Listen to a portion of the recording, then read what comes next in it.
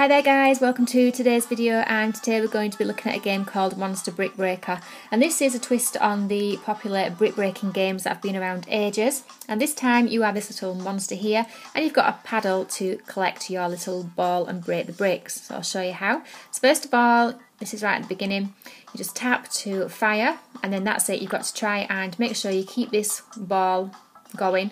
Collect the power-ups and the coins. Oh, there's balls all over the place. And then you just go up each level once you've done that. So again, fire up here. And it works exactly the same way it always has done in the brick breaking games, where you've got to just keep it and not drop the ball.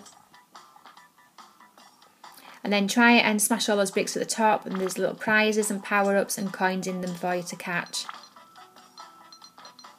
Collect all these coins because these coins can help you upgrade your little monster.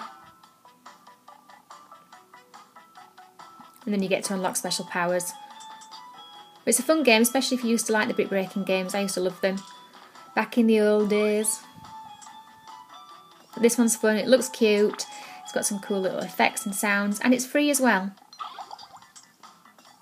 The coins build up fairly easy, you can see coins at the top.